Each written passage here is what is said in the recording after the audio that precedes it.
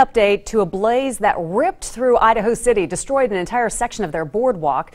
We sent On Your Side's Tammy Scardino there today. The cause of the fire here in Idaho City from 3 weeks ago that practically burned 5 businesses to the ground has yet to be determined. Once it is, the cleanup process will begin. Idaho City's big tourist season kicks off this weekend with Frontier Days, rodeo included.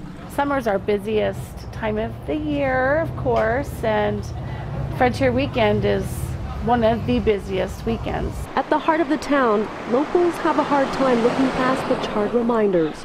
The burned area is currently fenced off for the public safety. While streams of people will come and go this summer, Dee Woodstrom, a volunteer at the Visitor Center, says she's staying put. Living here, you really feel the camaraderie and the respect that people have for each other here and how they band together when things happen. It's amazing.